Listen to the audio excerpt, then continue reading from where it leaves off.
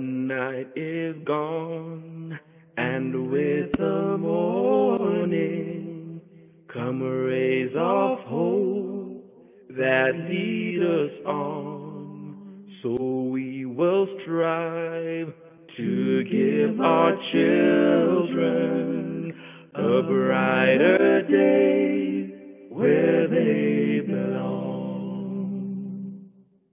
Now flies the flag, our nation's glory.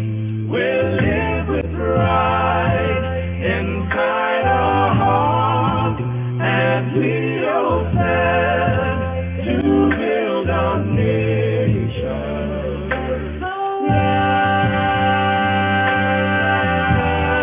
Now flies the flag, my nation's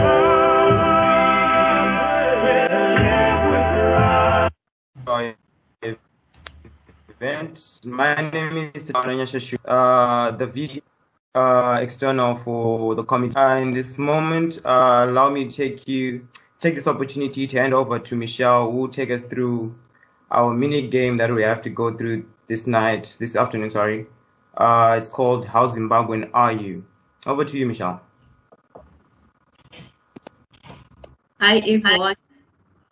Thank you all for joining us today. So my name is Michelle Musa and I am doing my second year law degree. I am the Marketing and Communications Director for ZimSoc. So we're going to do a game called Housing the Quiz Game. So this game will help us to assess whether we have completely lost our Zimbabwean identity in this foreign land. But I'm sure most of you still have that Zimbo spirit in you. So our theme for this year is changing the narrative, and we're here to remind everyone that our country is beautiful and we love it, and we'll continue working towards making it better. No matter where we are, we must not give up. So this is one of the purposes of this game. It will also help us to cool off and engage before the discussion begins. I will read out loud the questions and leave out 5 seconds apart from each question, and people can type in their answers in the chat room. At the end of the questions, I will announce the winner, who is the person who gets the most correct answers. Mungai will be monitoring the chat room and seeing the person who answers the most correct answers, and this person will get a shout out on our Instagram page and Facebook page.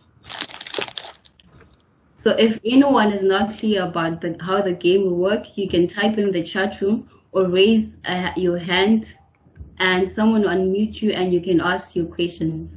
So I'll wait a few seconds just in case someone has a question.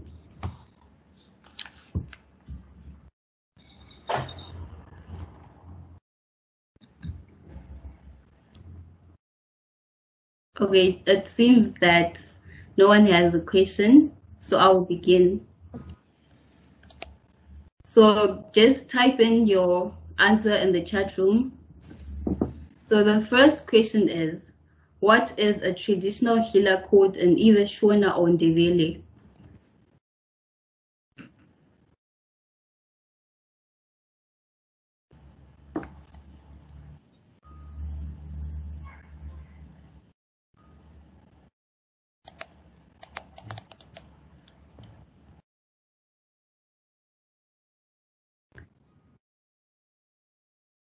The second question is, what is the capital city of Zimbabwe?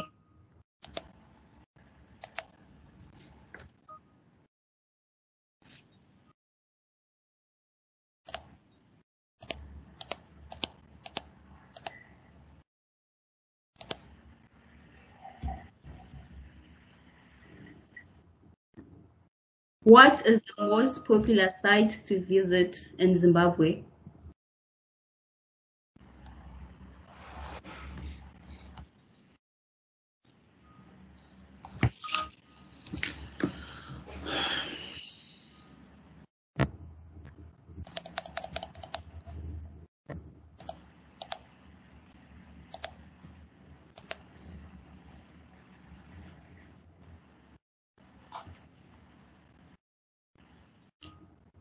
On what day did Zimbabwe become its own country?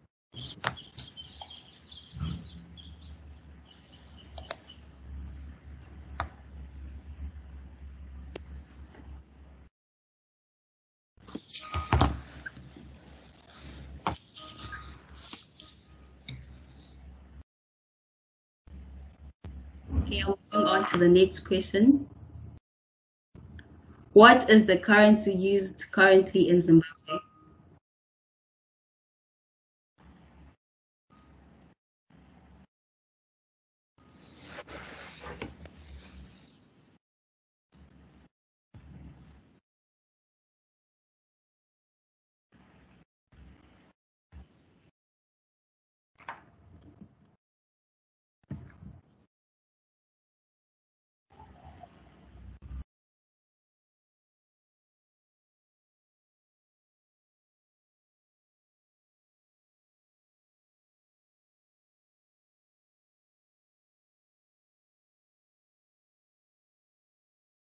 Thank you very much, Tatenda, for the introduction.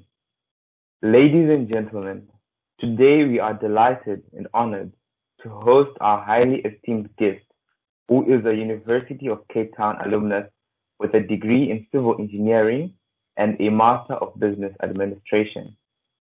He is also an alumnus of Harvard Business School's Graduate Management Program. Prior to joining MTN Group, he was the Chief Executive Officer of Old Mutual Emerging Markets, a business that provided financial services to individuals and corporates across 19 countries in Africa, Latin America, and Asia, managing over 1 trillion rand of customer assets at the time.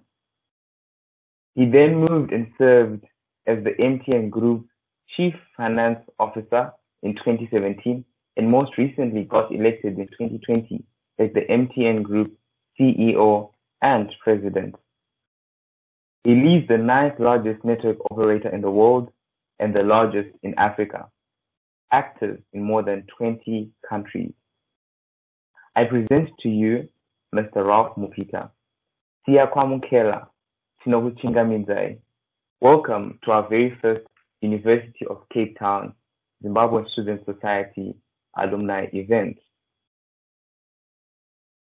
It is a pleasure having you here with us today. May you share with us a bit about who Ralph Mupita is, what your upbringing was like in Zimbabwe, which high school you went to, and how all of that shaped you to be the person that you are today. I did my A-levels at Plumtree, where I was head boy there, but I was there for 2 years, and then what happens, as I said about accidents, I had a girlfriend who was who told me, and in my A-level year, my plan was to go to the UK because my brother was already in the UK, and I applied to Oxford and I was shortlisted for a scholarship there. But my girlfriend was going to Cape Town, was coming to Rhodes. So may I say, hey, the girlfriend's going to Rhodes, why am I going north? So let's go down south. But she never rocked up, you know. She went to some kibbutz in Israel. So that's how I accidentally ended up at UCT, because what I did is, because I'd cancelled going to the UK, I had no place to go. The girl didn't rock up. So what I did is actually I took a gap year, and then I worked at a civil engineering company. So that was accidental. And because I worked with them, because I knew the people, they knew my headmaster from Plumtree, then they gave me a bursary to study. And so, again, not too much thought. And then I studied, I had 4 wonderful years, lived in Leo Marquard Hall. I'm sure somebody here lives in Leo Marquard Hall. Did my engineering there, and I was sub-warden Leo Marquard Hall. I became assistant warden as well. So I had a great time. So to your point about, what did that time period from growing up to UCT undergrad teach me? A couple of things.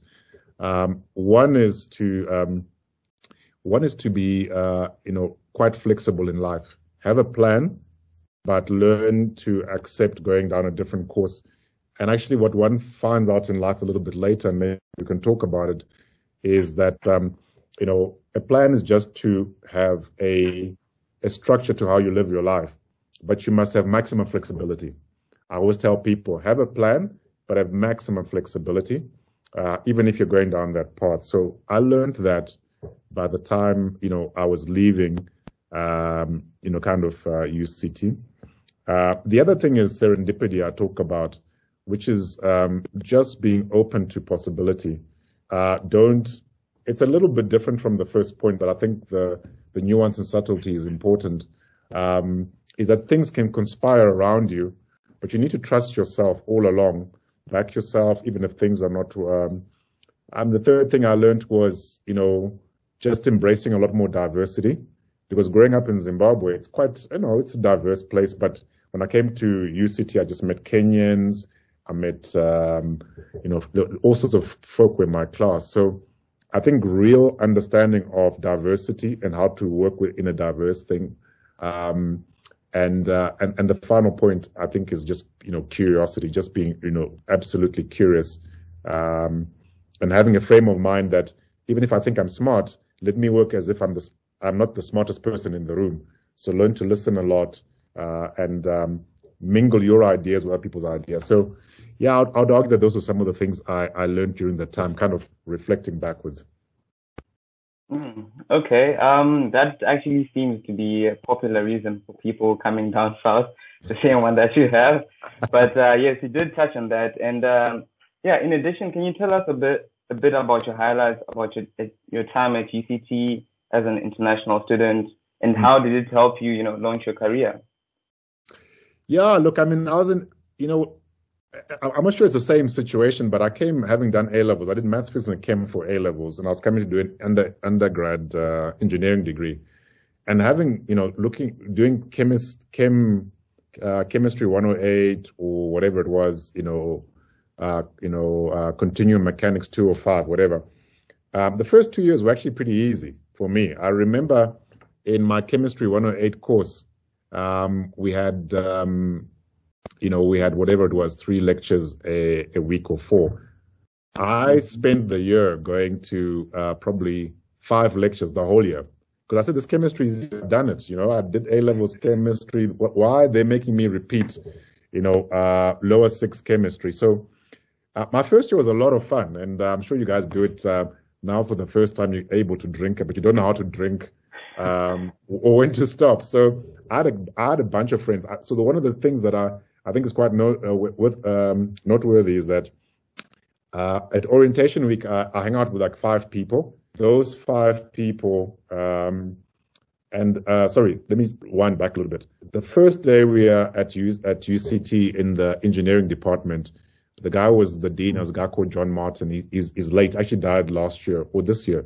John Martin died this year. But he came and said, there's 100 people here. Only 25 of you are going to finish engineering in 4 years. So I think, wow, I'm on a bursary. My parents can't afford to pay this. I better take this thing seriously. But let me find a bunch of friends who are like-minded, who will motivate each other to get through this thing, 4 years and hopefully Dean's merit list and what have you. But we worked hard together, but we also played hard together. And I remember at UCT, we would, in the first year, when we finished technical drawing, we would literally stop at 3:15 and we'll go down. I'm sure these points aren't there, but on Main Road, there used to be some drinking spot, and we literally would drink from 3 until just midnight, and we were literally comatose. So we played hard and worked hard, but we stayed tight. And we kind of worked through first year, second year, third year, and fourth year. So one lesson there was just surrounding yourself with like-minded people who embodied your same values, but also had a spirit de corps that was helpful, because you can't be all work. So we worked and played hard, and we motivated each other. And whenever one of us was not doing grades, and we also used to say that we were aiming for marks just on 75. When I get a first, there's no point getting 76, because why put the extra effort? It's still a first. It was a first there. So that time, one of the lessons was just finding people who are there for you, who want you to succeed, and hanging out with them. And in my group, there was a Kenyan guy, there was a guy from Tanzania, there was a guy from Botswana, and the 2 guys from Zimbabwe. So we're a bit of a mixed group. We had fun.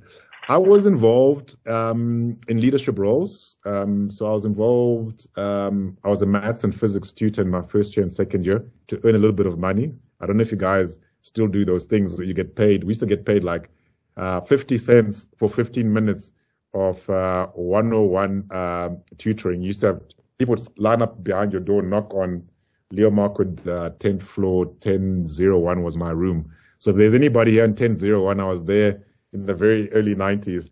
So you'd have a long queue and you charge. And some people came to queue and they were just coming to Ugo, me, or whatever it was, but they weren't really interested in the physics.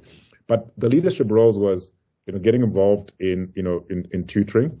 As I said, I was sub-warden for discipline at Markwood. I don't know why discipline was my thing. But then I was also warden, so I played leadership roles in the res.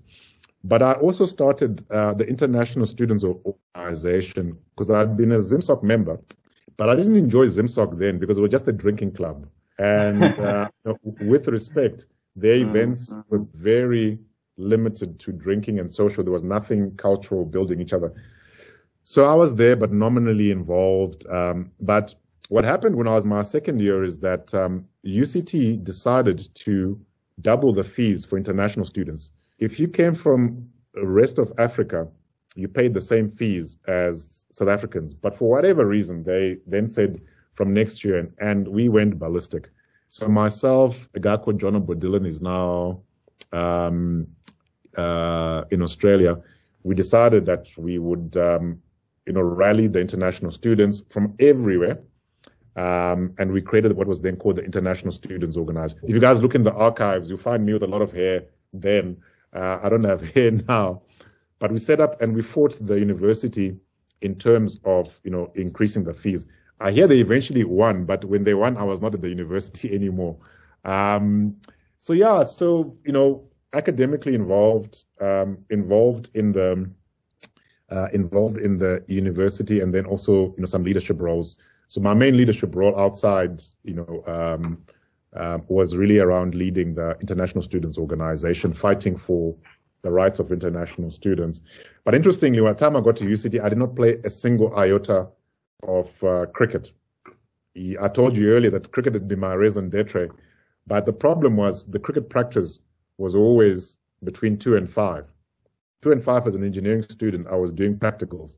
So then I just gave up. So that's how, people say, hey, we used to remember you're a great cricketer. What happened? And I said, UCT.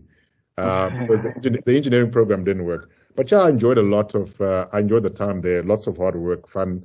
But I think the important point I would leave there is the company you keep really matters. It's not just all about yourself. So yes, hopefully that's a useful perspective. It seems you had a really rounded life, with different facets during your time at university. It brings me to my next question. The change from high school to university is really hard for some. And in addition, the transition from university academics to work life can be a daunting one, especially for international students. How does one navigate that? And how smooth was it for you? Did you have everything planned out? That's a brilliant set of questions there, because I think everybody will have a different experience, going through it. As I mentioned, with the accident of the girlfriend who didn't come, I couldn't actually, the year I was meant to start, I couldn't start because I never applied. So the benefit of the gap year taught me a lot of things about the work, about life, which I'd never had before. Because remember, previously I had parents, I've got, I'm at school. Now you're kind of on your own and you have to kind of think and look after yourself. And so the gap year actually was very helpful. If I think about it, it was a time to kind of almost, anticipate the change that was coming. So when I got to UCT, I was actually kind of, I was definitely 1 year older, but I was actually maybe 5-10 years more mature, which was very interesting when I then started hanging around with the folk around me. So the university, high school to university transition, fairly smooth, but I would argue that the gap year was helpful. Some of you may have done gap years here. And I could see that people came straight from high school to university and they were kind of completely, overwhelmed by the freedom. And freedom can, often people want freedom, but freedom can be very, very dangerous, unbounded. So, but we're all different in the ways that we work and grow and how we mind it. But that for me, that was fairly smooth, the transition, because I'd worked and I actually knew the value of work. And I also knew the value of managing time. And as I said, I knew I could literally, kind of become a crazy guy on Friday, first year at 3:15. And then on Sunday at 2 o'clock, I was studying again to prepare for the week. So the transition year helped me with discipline. Then from university to work, it was easy again for me because what happened was my vac breaks, at least half of them, I had to go and work. The company that had given me the bursary, a company called Hoy Ingalls. I'm still very close 30 years later with those founders, Peter Ingalls and Rick Hall. I still talk to them this day. So they forced me to do work, and I still work for free. And while I'm working, my colleagues said they were drinking and having fun and going on holidays or whatever. So the transition to work actually, again, was, and I would argue that if you can get the opportunity to work, if you can work during your breaks, it mentally really helps you, to kind of, move forward. So I might just purely be lucky, but I didn't have any difficulties. But if I look back, I would say taking work opportunities where you can, even for free, it pays valuably in time to come. Okay, as a follow-up question, it seems some students are faced with a dilemma after graduating between, continuing their studies and finding a job. For you, it kind of seemed easier that, you went on to do vac work and then went to get a job. How does one kind of navigate around that? Yeah, look, it's a tricky thing because it depends also on how you see your own career and life growth. And I would argue that I was in a bit of a situation in that I'd been my bursary was funded by Hoy Ingalls because my parents couldn't afford it, and they said you come and work for us for 4 years. So I didn't have that dilemma, and they said I must. And in fact, one of the things the only regret I have of my kind of early professional life is that they were quite forceful that I must come and work for another 4 years. So it wasn't even a choice. It was, otherwise you pay us back. And I said, oh, geez, I'm not going to give my parents this headache. Let me just work. It's actually a blessing to have work. But assuming you don't have that as a condition, I think the first thing is to really think, if you got absolute freedom, I didn't have the freedom because I had commitments, financial commitments. But assuming you have the freedom, the way I would think about it is to say, where do I see myself in 3, 5, and 10 years from today? And knowing full well that the further you go out, the greater the variability of outcomes. It's not certain. In fact, that path that you think you'll be far off it the further you go out. My advice would be think about what career you want to be and pivot at the 5-year point, not the 3-year point and not the 10. Because 10, life changes completely 10 years out, but because things happen and then you move with them. But what I would suggest is have a vision of where you want to be. And if you're seeing yourself in a much more academic and technical, then it's much easier for you to say, I moved from a BS Eng, I'm making it up, BS Eng, and immediately to a master's because I'm pursuing a technical route. But if you're pursuing a commercial route, you're going to go to business or whatever, I would leave university as quickly as I can to get some real work experience and then come back and do an MBA or something, which is exactly what I did, is I then came back a few years later and did an MBA. So how you navigate the transition from university to, to work, you must fashion it on your own personal vision, or like what I was, sometimes you're straitjacketed, you have financial commitments you can't do, but pivot it at year 5. Now, what's interesting for me, my pivot for year 5 was always going to be to do an MBA and then come back as an engineer, contracts engineer. But when I got to my MBA year, again, accident, is that company, Hoy Ingalls, did not want to pay for my MBA. And then I had applied, and then I was like stuck. And because I know my parents couldn't afford it. And I said, I'm in, I've got my GMAT score. I'm in.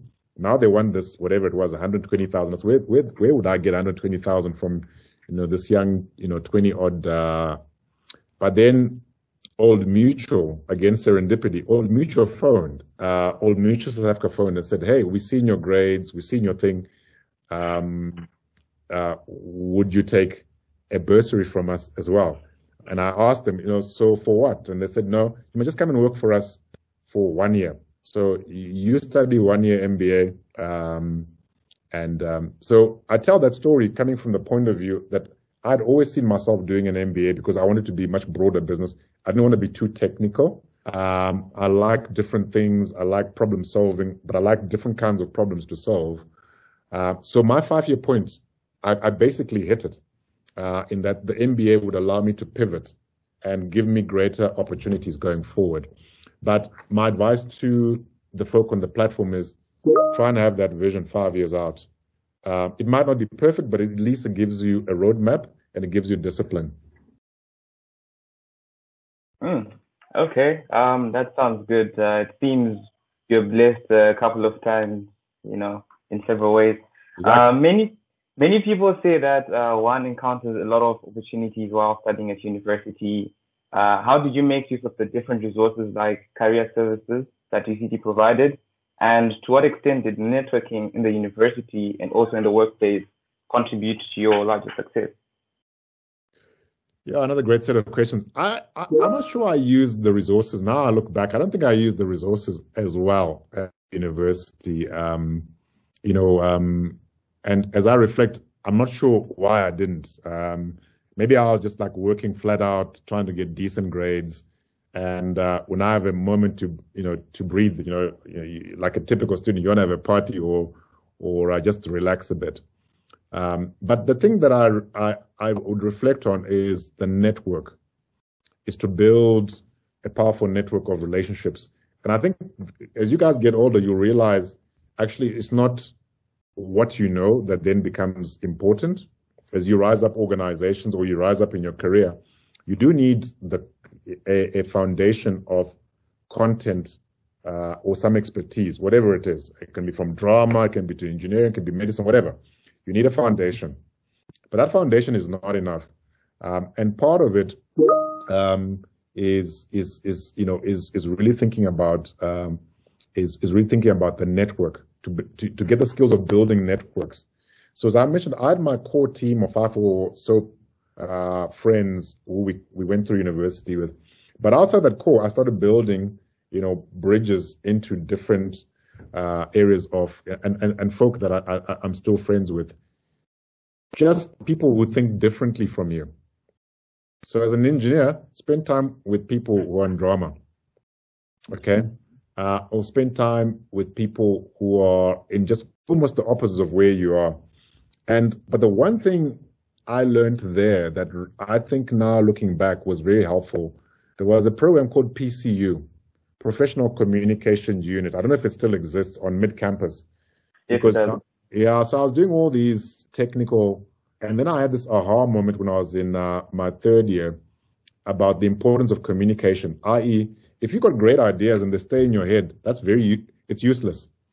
You need to learn the skill of being able to really think out how do you deliver messages in ways that those messages are received. And communication is a two-way thing, which is also you need to understand how you're being received. And I can't remember the professor's name, wasn't even probably a professor, Dr. somebody at the PCU. And people used to say, Ralph, you're spending too much time on this PCU thing. I said, no, I think this thing is going to be important. So to your question on resources, the one thing I overdid, I think, was the PCU thing. And I did it electively. I didn't have to do it. And I look back because I'd done, public speaking, I'd done Toastmasters. Now I brought in PCU. That I think was an absolute game changer because it taught me to simplify, to reduce everything to the essence. No matter how complex anything is, it has features of essence, and to work with those essence in trying to explain things and communicate. So that resource, PCU, I really think I got good value.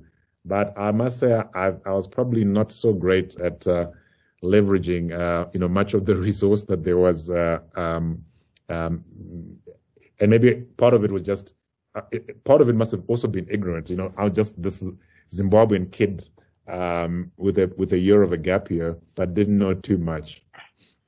Mm-hmm. Yeah, I do concur with you on that one. Like being able to be a good communicator is important in whatever role that you'll be in, because it's highly likely you'll be working in teams and stuff. Yeah.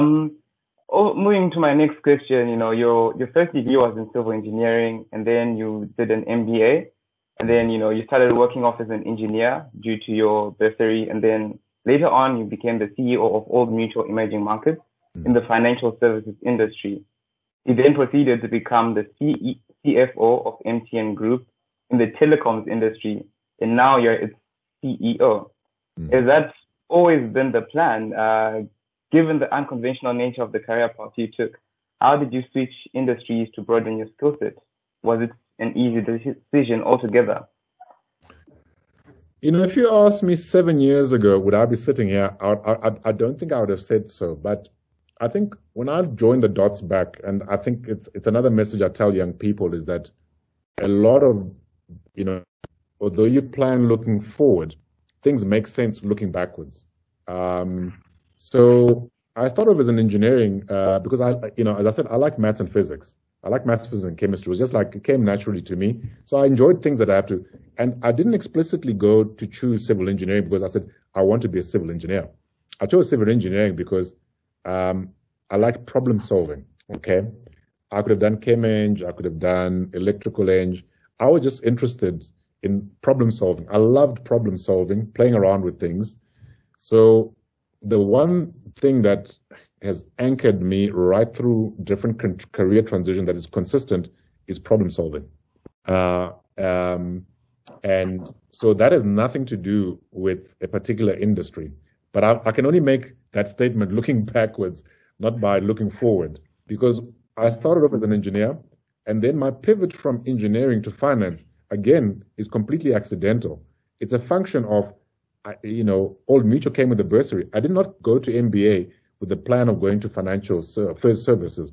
Old Mutual rocked up and said, hey, come work for us. And that's why I say just be open to possibility in your life. And, people say serendipity is the word. So I did not have a conscious plan of being a civil engineer, but I made it work for me. Then I have a pivot to MBA, and Old Mutual rocks up, and I pivot in the direction of finance. And then within Old Mutual, actually, I did like 6 different careers over 17 years. Yeah, until I headed up the emerging markets unit that in 2012, they made me head of emerging markets, the biggest unit in Old Mutual then. And I was 39 years old. So the interesting thing there is the thread, without going through all the detail, firstly is problem solving. And a bit of serendipity got me everywhere. So from civil engineering to financial services, there was a pivot of the MBA and a bunch of serendipity type conditions that got me into financial services.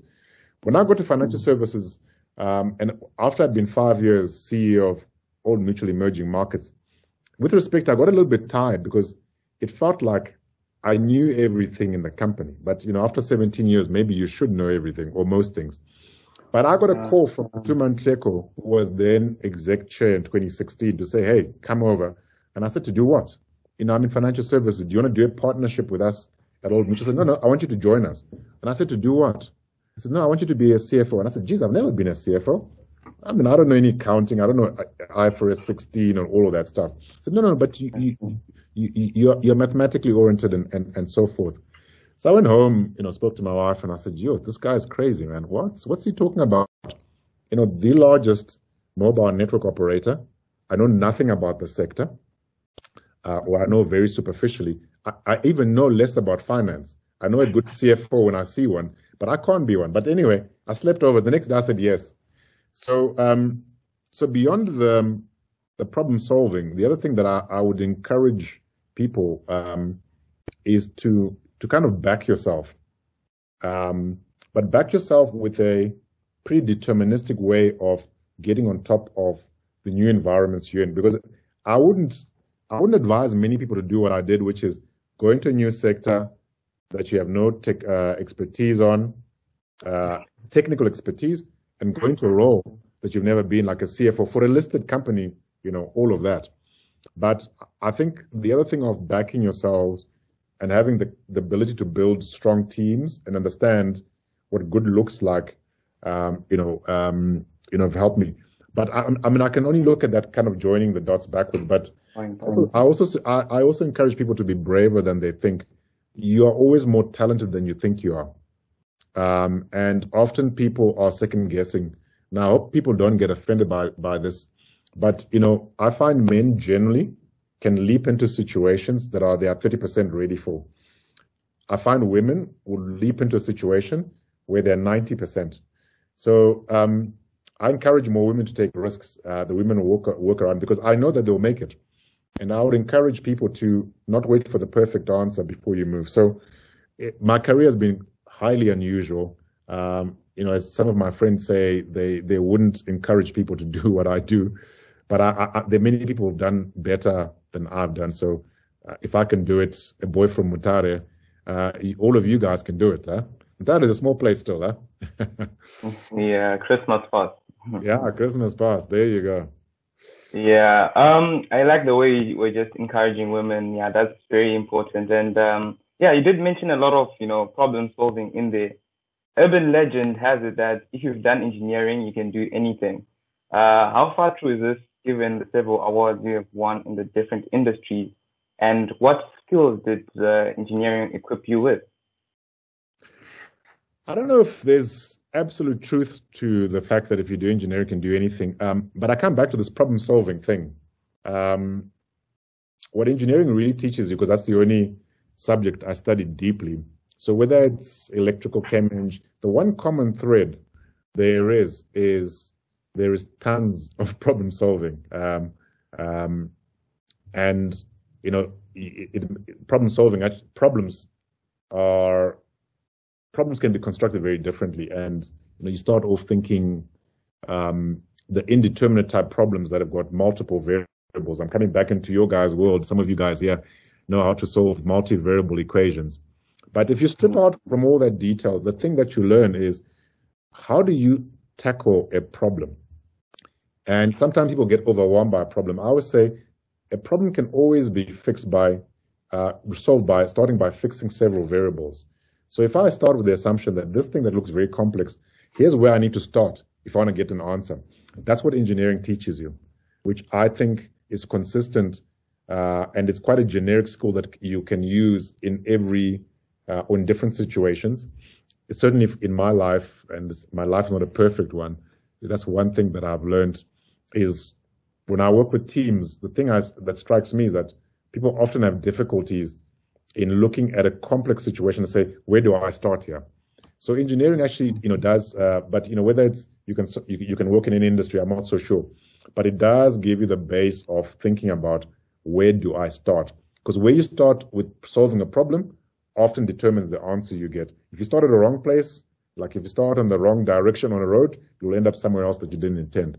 So I would argue that is something that I would tick a box and say that for sure is true. But I wouldn't say that it means you can do anything. I'm not sure an engineer can be an actor, but maybe they can. Maybe they can. Yeah. From one president to another, though we manage significantly different portfolios, how is it like being the president and CEO of a large group of companies with over 10 billion United States dollars in revenue? What do you enjoy the most, and what intrigues you about this role? In addition, what challenges do you encounter, and how do you juggle and balance the different responsibilities that you have, also as a father, a friend to some? Yeah, look, I mean, it's an absolute pleasure to work at MTN because you know that the work that you're doing is having an impact. So I guess one of the things that I was going to say at the end, but I might as well say now, is that one of the things I've been focused on is working for purpose-led organizations, and that purpose must resonate with who you are. And the purpose of MTN is we talk about it internally, that we believe that everybody deserves the benefits of a modern connected life.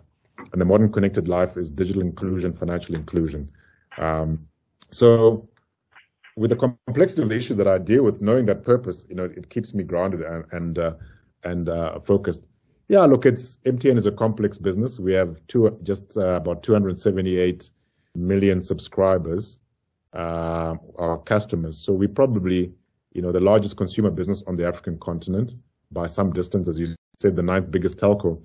But if you strip out the China and India, we're probably the 4th biggest telco in the world in terms of subscribers. So we operate in 21 markets. So I spend a lot of time, pre-COVID, I spent a lot of time in Iran. So we're in Iran, we're in Syria, we're in Yemen, we're in Afghanistan. We are exiting those markets. And then we have 17 markets across Africa. Unfortunately, MTN is not in Zimbabwe, but we're in pretty much, Ghana, Nigeria, Cameroon, Cote d'Ivoire, South Africa, etc. So yeah, it's an honor and a privilege to be president of a company where you are touching so many lives and impacting so many lives. Yeah, it comes with its challenge as well. It's not all smooth. Often we have difficulties. Coming back to my problem solving, I'm kind of, as somebody said, you're attracted to problems. But I lead the company with firstly, a sense of clarity about where I think the company needs to go. That's what we call strategy, and what do we want to do with the company for the next 5 years? The famous 5 years coming into effect as well. I'm a team player, so I look at my team and I try and hire people who are cleverer than me. I always look at my exco and I say, when you lead, make sure everybody else in your team is smarter than you in their area, their domain expertise. What you bring is the ability as a leader to link everybody up, and I'm sure you're used to that as well. But when you pick a team, pick the very smartest for the domain. So finance, get the best, and so forth. What do I enjoy? I enjoy the fact I enjoy traveling. I mean, on Tuesday Monday. I'm here in Johannesburg now. So I was in Rwanda, met up with President Kagame. We were meant to meet for 30 minutes. We ended up having almost an hour and a half talking about Africa, Pan-Africanism. Where do we take this continent? So I enjoy the part of my job, which is about the nation state. I'm a passionate Pan-African. Having grown up on the continent, although I've kind of worked pretty extensively across different markets, I'm a deep believer and in this continent, its people, and that this continent will get to its pride of place. So I like to travel. I like to go to Nigeria, Ghana, and all sorts. So the travel is but then the thing that really gets underneath my skin is the sense of progress you see. Financial inclusion. We built a mobile money business, which is the biggest on the African continent, providing financial services to people who never ordinarily have found financial services. And then also, digital inclusion. You and I have access to the internet. I mean, I don't know if you guys know, but only 1/3 of Africans have access to the internet. 400 million. The other 800 million don't know what WhatsApp is. So we've got a big job as MTN, and that really encourages us to do the work that we do. And I love the work that I do. Mm-hmm. There was a comment in the comment section saying, do bring MTN to Zimbabwe. So people are probably anticipating that. Somebody must, if they phone us to say, please, can you come like the Ethiopians? We just put a bid for a telco license in Ethiopia. We'll find out if we win. But, I always say to people, it's strange, my home country, nobody's phoned us to say, please come, But anyway, maybe the call will come. Yeah, we hope that. Considering your footprint in several countries in Africa and partially in the Middle East, what has been your experience with diversity and how have you embraced it for it to work for you?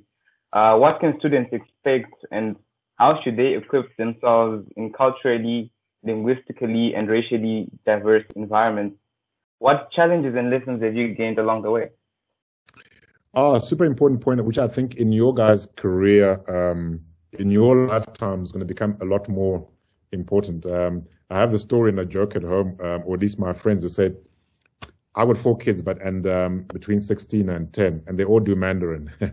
And I told them, you can drop French and Spanish if you like, but you will learn Mandarin, because in the world that you live in, you need to be able to integrate. But coming back to your question about diversity, as I mentioned, one of the things that struck me is when I got to university is building this coalition of very close friends, as I mentioned, Tanzania, Kenya, Botswana, etc. That was the opening for me around the idea of diversity, and that diversity brings strength. I would position out that the more diverse, the more resilience you have in your system. Because, Chris, if you and I are the same and we fill a table with Ralphs and Chris's, what's the point of the table? Because you're getting the same. So I think diversity is important. And so my encouragement to people is build networks of people who are different from you.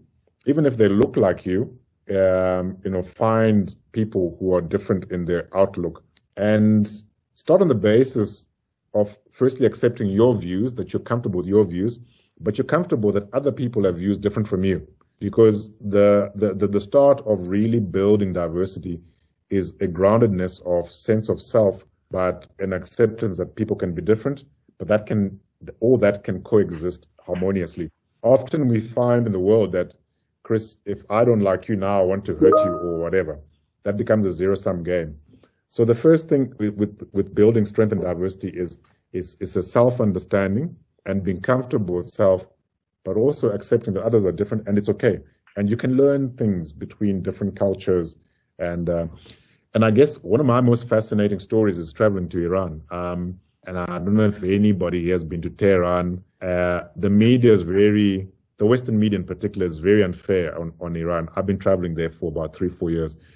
And just those people feel like me. They feel like Shona people, Ngewano wangu, So before you engage people, always start with the view that, people start from a place of good. But on the diversity and inclusion thing, I think it's going to become a lot more important going forward, in terms of skills, in terms of race, in terms of gender, in terms of geography. And I would encourage all of you to start nurturing, if you haven't already, the skills that allow people to be attracted to you because you're open to people who are different to you. Because people can see very clearly that, you may have red lines you don't want people to come across. Yeah, and look, it also helps you deal with the situations where things can be tough. And, I've lived here for, pretty much 3 decades.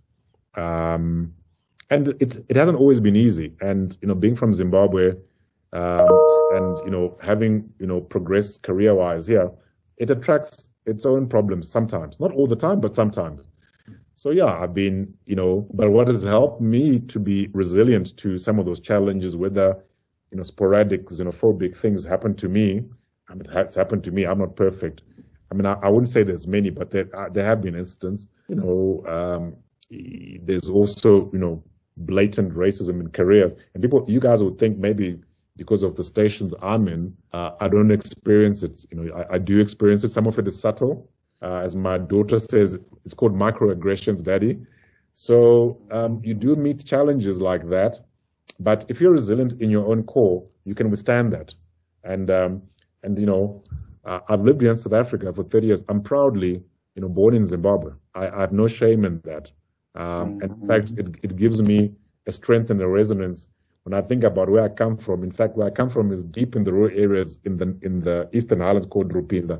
When I think about where I come from, it grounds me and it allows me to deal with shocks to my, sense of diversity. But I would encourage all of you to reflect on those things and think about how do you build resilience that enables you to be an attractor for people who are diverse, from you. Okay. That's an amazing piece of advice. Wrapping this up before we jump into the quick Q&A, our theme for this year is the UCT ZimSoc is changing the narrative. #Take action. As we are in Africa Month, how can the youth contribute to building a better tomorrow for Zimbabwe and for Africa as a whole? I think the youth need to take charge of the future of Africa. I mean, you can take one of two stances. The one is, hey, we're waiting for the elders to solve all the problems. The presidents, the prime ministers of Africa, etc. You guys figure it out. We're waiting for you to give us the answers. Okay? That's approach number one. There's an approach number two is we're taking the matter into our own hands. Okay? And because this is our future, we're going to be here. You guys are going to be working the next 30, 40 years still ahead for you. Maybe I've got 10 years and then I'm going to go sit at some farm in Vumba or whatever. But the second option is what I would encourage you in Africa Month to think about as the youth is how do we take control? And control is not only about voting or being in government, but to create the Africa we want to see, an Africa that is progressive, an Africa that does not leave anybody behind, an Africa that leads in innovation and creating kind of new potentiality. Nothing stops you guys from doing that. You don't have any handcuffs that stops you. So why aren't you guys thinking about, where the next Silicon Valley will come from? Maybe it's in Cape Town, maybe it's in Rua outside of Harare. Why are we self-limiting? And my sense is that if I was back, not trying to avoid the question of, how do you think about it? But my view is you've got to take the matter into your own hands in the situations and places where you are to be able to say, we will drive our own futures. And it starts with the first person and the second, the third, etc. And it has a catalytic effect over time. Is in your generation, it's much easier to be able to start something new. So I'll be encouraging you guys to be much more entrepreneurial, thinking about the solutions that will create a more prosperous Africa. So I was in Rwanda on Monday, Tuesday, came back Tuesday night. And one of the things I saw is it's called a zip line, but what it is, it's a blood transfusion system where they're able to, out of Kigali, send drones, okay, to deliver blood in the rural areas. The drone has the coordinates, it knows where it's going, and it has an MTN chip, which is obviously linked to our base station so that, it knows where it's going. So it's a solution that's solving a real African problem. People in the rural areas don't get blood transfusion. People die because they get blood 6 days later. This thing can get blood across, Rwanda in most reasonably near places, Kigali and elsewhere. It may be in an hour. Think 6 days, 2 days, an hour. So I use that zipline example to say a young person sat and thought about that as, I think I can build this thing. Because it's an African solution. Huh? So my challenge in Africa Month is to say, in the space that I'm in, the domain expertise, if I'm artist, how am I going to create content that's relevant for Africa? Because it's not going to be made by some guy sitting in America, to be honest, because they don't really know your conditions. If I'm an engineer, do I build the next zip line? So I would challenge you guys to think about that. I mean, I use Africa Day to really think about where we've come from. I'm also a fan of history, so I've studied the Mupita Empire. I know as a Mupita, my totem is Makombe. The Makombes used to be the advisors to Mupita in about 1600. And when you study history, it's another thing that helps you study history. You know where you come from. It gives you a very strong anchoring on who you are, and I think also on your view on the continent. Which, as I said, I love this continent, and it's difficult. It's not the easiest place, but these are my people. I've got nowhere to go because this is home. So really like it. Yeah. All right, I definitely love the passion that you have for both Zimbabwe and Africa as a whole. And I can definitely say you're making good strides, in making Africa a better place for all. So we're just going to go quickly through some Q&A questions, some which were asked before the event and some during the chat. Sure. The first question was, how was the rapid change management and adaptation process? What efforts have been put in place to allow a smoother implementation of change considering we're at the brink of the fourth industrial revolution? How can students equip themselves for the future of work? Yeah, the future of work is an interesting place. And I would say, coming back to what I've learned looking back, is you need to learn, you need to create as a part of your own personal resilience, the ability to learn and unlearn.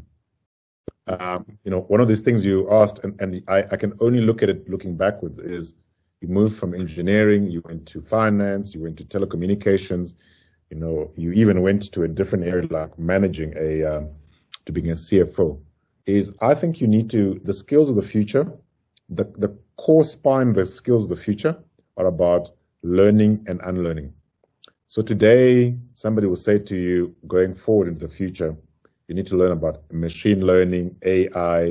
You need to be more creative. The creatives have a bigger place in the future than they today, in my humble opinion. So the skills are going to change. There are jobs in 5 years' time that are going to form 10, 15% of the economy that don't exist today. So you can't prepare for something. It's the content of something that doesn't exist today, but you can prepare for it by having the personal resilience and the mindset and framing that says, I need to have the capacity to learn and unlearn. You must be continuously learning. I would argue that is the thread that is consistent for anybody who's going to succeed in the future, even without knowing what the future will exactly bring forward. But your brain needs to be ready or your mind needs to be ready for that kind of dexterity and flexibility to learn and unlearn. Okay, definitely. The next question is, in the heat of the pandemic, while other businesses were crashing and filing for bankruptcy, you were elected you were elected, and in contrary, you managed to grow the business even more. What is your secret sauce as a leader and as a business? I don't think there's a secret sauce to anything. Everything is about hard work and also getting lucky a little bit. We're in an industry that is primed for the situation we're in right now, which is lockdowns and spatial distancing. And as a function of that, people are carrying on with their lives, by relying on connectivity. So we have been, a massive beneficiary of the lockdown arrangements, but that will pass. But before COVID came, was beginning to see an acceleration of the so-called fourth industrial revolution, where technology was evolving at a rapid pace, and we're going through different stages of technological evolution, 3G, 4G, and then now with the cusp of 5G, which is a massive leap. I mean, 5G is not even about your phone. 5G is really a story about, industrialization, so-called industrial IoT, the Internet of Things, millions and millions of devices connected that are giving you data and so forth. And as a function of that, actions being driven. So yes, the industry sat in a very nice place. Basically, the digital acceleration we thought would happen in 5 years happened in a year. And many of the changes that have come, e-commerce and what have you, won't change, won't revert back, because people are used to shopping online, getting their groceries online. Why do they have to go to Checkers or Woolies or whatever? But yes, we've had a tailwind, but we've had to put a strategy, which you guys can go on the website to see, which we call Ambition 2025, 5 years out. The power of 5 years out, just think about that, is we built a strategy at MTN that we think takes advantage of our skills, our brand, and position in our markets. So it's not just luck. You have to sometimes create your own luck as well. So I would argue that, we've had some progress, but I'm not satisfied. We're a million miles away from where MTN deserves to be. So, I'll only talk about success maybe 5 years from today. Right now, we've got a lot of work to do. It's definitely amazing how you've got foresight and are always looking ahead. Because we're running a bit short of time, I'll ask the last Q&A question, which is, success often requires sacrifice. What advice do you give to some people trying to make it at the top? What do you think has been the key factor and characteristics or attributes behind your success? Yeah, look, I don't see myself as being successful yet. I think I'm a work in progress, firstly. because you're never the finished product. There's always things you can do better. So I was at that mindset actually as a young person, that wherever you are, you can improve. And there's an important wiring that I think as a person one needs, which is don't compete with others, compete with yourself, because you know your true potential. Because I always tell people, if you can run the 100-meter race in 11 seconds, but you run it in 12 and still come number one, that's not the best you can do. You got to push yourself. So I think I would argue that the first thing is know thyself. And knowing thyself helps you to know where your limits are. Coming back to this 11 seconds for the 100 meters thing. What is your true potential and capacity? Have a vision of where you want to go to. As I said, put a 3, 5, 10-year marker, but knowing that you want to pivot to the 5, and back yourself and be comfortable with uncertainty. Accept uncertainty. I'm going to start walking a path. When you walk in a forest, you don't even know 100% exactly where you're going to go. So why should, in your career, expect to know everything in advance?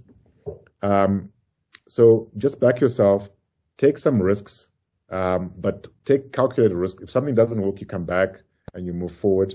Have a level of content expertise at some level, but have skills that can be enduring. As I said, the thing I would say is that problem solving is the thread through my career so far. Tick the box. What is the other thread? Being open to serendipity for different events, but it's a wiring of the mind that, if somebody comes to you and says, you want to be a CFO, I don't say, well, I've never done accounting. I don't have an accounting degree or anything. I back myself to ultimately get there. So, and I would suggest something that I hope some of you guys do is be deeply reflective or meditative, because personal reflections can really help you see you the way you really are, so that you're not lying to yourself about who you are and what, because that clarity is super helpful as you navigate and take advantage of the opportunities you guys will face. You guys are going to face more opportunities, and you guys will be more successful than I've been, or relatively in my career. But yeah, just wishing you guys all the best, and hopefully we'll be able to meet up face to face when COVID is behind, and find a way to return to UCT. Been seeing the pictures from a distance of the fire. And how the fire leapt Snape Building. I spent 4 years at Snape Building and got to the Jagger Library. I was really upset with what I saw. But you guys are right there in the thick of things. But Chris, it's been great to be on the platform. Hopefully, it's been useful for your colleagues, and wish you guys abundance and success going forward. Thank you. We have definitely gained a lot from this interview and all the words of wisdom you have shared with us today. I'm sure I'm not only speaking for myself when I say that we are truly inspired by the work that you do and continue to do in uplifting Africa. It's rather unfortunate that the event is online. We would have loved to take you around to explore the mother city again. Yeah. This brings us to the end of our interview and Q&A session. I'll hand it over to Michelle to give a vote of thanks and closing remarks. Thank you.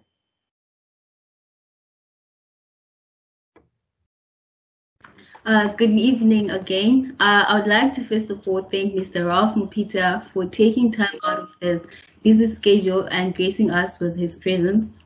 This has been truly inspiring and encouraging.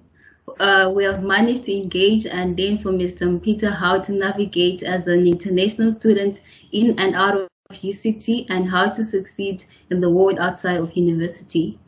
On my side, I'm taking from him the idea of being able to learn and unlearn, having a plan but being flexible enough to leave that plan, trusting yourself, being curious, embracing diversity, having a vision, building a diverse network, and being open to possibility and finding like-minded people. I would like to also thank the committee for making this event a success through their hard work and diligence from the President Chris and to the Vice President and everyone who has been doing background work to make this event run smoothly. We all worked hard, and I'm glad that this event was a success. I also want to extend a vote of thanks to Helen and Kabilu from the MTN group to help us to make sure that this discussion was up to our maximum benefit. Special thanks also goes to the UCT alumni and the IAPO team for helping us market the event and making sure that as many people benefit from this event. This brings us to the end of this event, which has been a success, and we look forward to you and our more future events. I want to thank you all for coming. Maita Mauya Matifaza.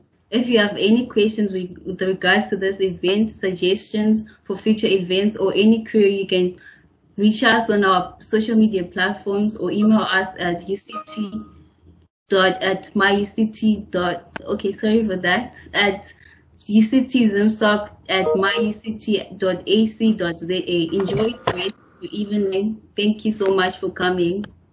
Maita Basa. Thank you so much. All right. Cheers. Thank you.